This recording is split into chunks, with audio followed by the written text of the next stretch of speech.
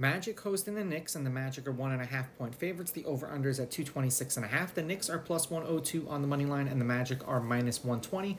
Now, these are the overnight odds. They're going to change the closer we get to tip off tomorrow. Thank you for everyone who has joined my Discord and who continues to join it. If you've not done so yet, you can do so by visiting my website or clicking on the link in any one of my social media profiles. It is a paid membership, but it will give you access to my best bets, my stats, and if you're going to ask what my best picks are for the day, they're going to be in the Discord. It's supposed to be Brunson, DiVincenzo, Barrett, Randall, and Hartenstein, and then Black, Suggs, Wagner, Banchero, and Carter.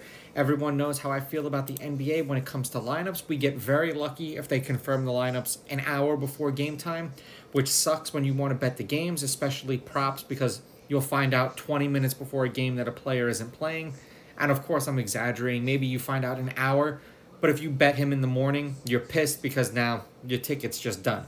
Head-to-head, the Knicks are 6-4. The underdog is 6-4 against the spread. The favorite is 5-5 on the money line.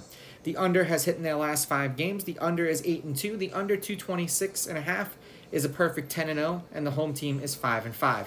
They have not played each other yet this year. The Knicks are 5-5 in their last 10, 5-5 against the spread, and the over is 7-3. There was a total of 223, 241, 251, and then 249. They beat the Nets by 19. They lost to the Bucks by 19. Then they beat the Bucks by 7. Then they lost to the Thunder by 9.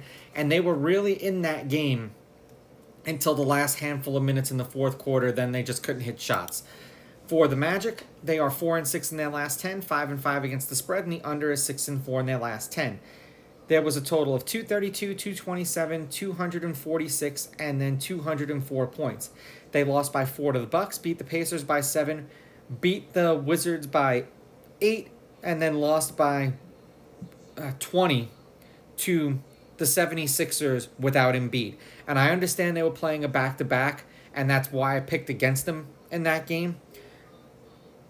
I think the Knicks have something to prove, and this is not one of those games that they can afford to lose. I'm going to take the Knicks with the money line. I'm going to take the Knicks getting the points, and I'm going to go under. These are just my picks. If you disagree, please go with your gut, and please bet responsibly.